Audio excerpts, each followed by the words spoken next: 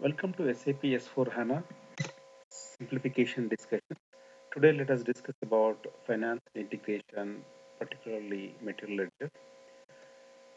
Before we go and discuss about the Material Ledger in S4 HANA scenario, let's look at like what happens in the inventory valuation scenarios.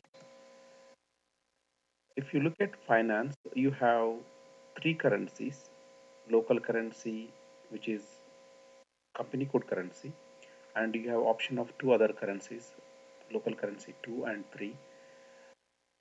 Normally global company can use one as a global currency and another as additional currency.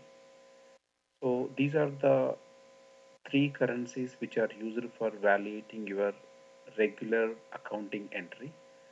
Whereas when it comes to the inventory valuation, without material ledger, you have only one option of inventory valuation at the local currency values.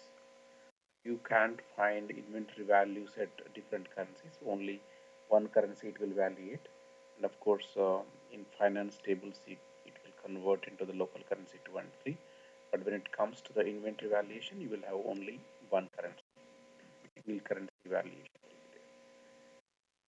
without material ledger scenario. If a material ledger is used, then you have multiple currencies options are there. So you can use local currency, obviously the one which is the company code currency, and then you have optional currency 1 and 2, you have additional currency. So material ledger can have three currencies and all your inventories can be validated to the three currencies. So multi-currency scenarios will be there in the material ledger. And again, when you think of inventory valuation from the costing perspective, maybe you can use moving average price, you can use standard cost. When it comes to the material ledger, then again it is just like transaction, which is moving average price and standard. Then if you have actual costing, then you can use a multi-level price determination, and then you can have optional actual costing. Okay. So these are the different kinds of elements which are part of your inventory valuation. Now let's look at material ledger and its currency settings. So as you are getting three currencies in finance, there are two currencies in controlling area, which is controlling module. One currency is a controlling area currency, and another is object currency, which is normally a company code currency itself. When you look at finance, it's the local currency one, right? The same currency will be object currency in CO module. Then in material ledger, you have local currency. Obviously, the local currency goes as a local currency from the valuation process. Then the optional currency can be a controlling area currency, or it can be a local currency 2 or local currency 3, or you can have local currency 3 into optional currency 2, and then also you can have a different currency. So overall, if you see the material ledger valuation, currency settings are a little bit complex, and so that's what we can see here, right?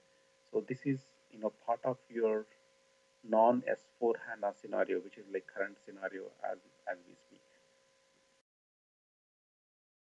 When you look at what is happening in the SAP S4 HANA scenario for the material ledger, so let's look at finance. Carefully, if you observe, within finance itself, we have controlling area currency here, which means now finance tables itself will have CO currency. You don't require to have a separate CO currency. So that's what is going to happen in the ACDOCA table, which is the Universal Journal, which means finance itself has got like CO currencies included. Then material ledger is using all these currencies, part of which are part of your leading ledger, and then material ledger becomes part of your ACDOCA table, which means material ledger is obligatory in SAP S4 HANA scenario. Means S4 HANA architecture calls for material ledger activation automatically. So part of your conversion, the material ledger will be activated. So, and then material ledger being mandatory, actual costing, which is used for your actual costing spreading into your COPA module, as well as actual costing for your evaluating your inventories. So this still optional. You can use optionally that actual costing, whereas the material ledger is a mandatory scenario. So let us look at like what happens, as a simplification. Look at so many tables are there, like MLIT, MLPP, MLBPF, like all these tables are used for storing your material ledger continuously, the ledger information. All this table information is eliminated, which means entire data is stored in ACDO CA table, which is well known for our universal journal, and then MCHD table, which is like material ledger header table. Now it's automatically stored in the BKPF table, right? So that information is going into the BKPF table. And currency configuration, as we discussed in the previous slides, that all that is eliminated because now the leading ledger currency itself, your currency. So your metal ledger currency becomes like a leading ledger currency itself. And then initialization period for metal master records, it's eliminated. So which means basically the material ledger core functionality is built into your leading ledger itself. So that is the reason you have like no options such as like assignment to your valuation areas, like for example plants that you can don't require to assign, you don't require to enable the currencies, you don't require to do these initial setups for the metal ledger. Okay, and then all this information, as we just now talked about, is like getting stored in a CDOCA table, which is the universal journal, and then the information for COPA and also the actual costing, the inventory valuation for the actual costing will be derived from your SCTOCA table, which is universal journal itself. So this is all simplification which is brought into your SAP S4 HANA for Material Ledger. Let's look at like for the migration projects, those who are going from ECC to SAP S4 HANA. Okay, so this is pretty much like the transition itself, as we discussed, right? So the Material Ledger will be activated. So the first and foremost thing what you have to do is that whether you have already ML.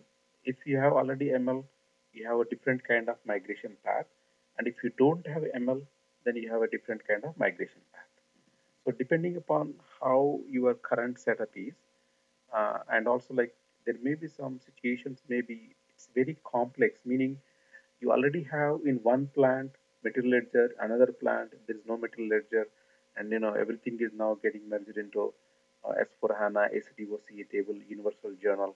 Once that happens, then you have to take care of like material ledger scenarios, non-material ledger scenarios into SAP S4 HANA material ledger scenarios. So the technical it is changing, the process wise is changing, all that is changing. So from the migration project point of view, you have to think of like you have to decide whether you're still going to use standard cost or moving average prices, and then you have to decide whether you are going to use actual costing or non-actual costing like optional. It's because it is optional.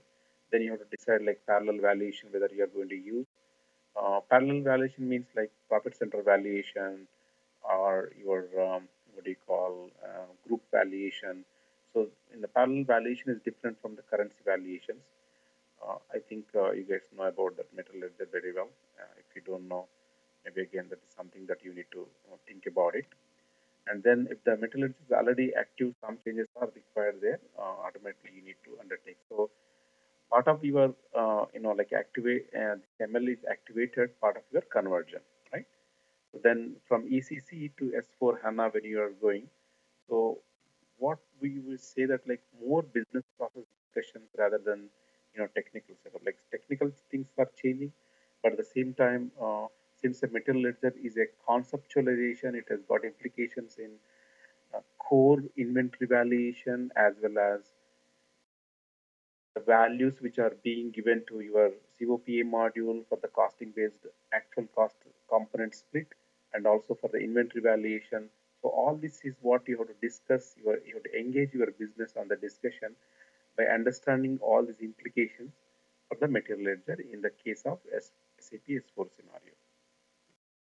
Thanks for watching this video. Hopefully, this explained you what are the changes which are coming up in S4 HANA in the architecture. And please look for more presentations from us.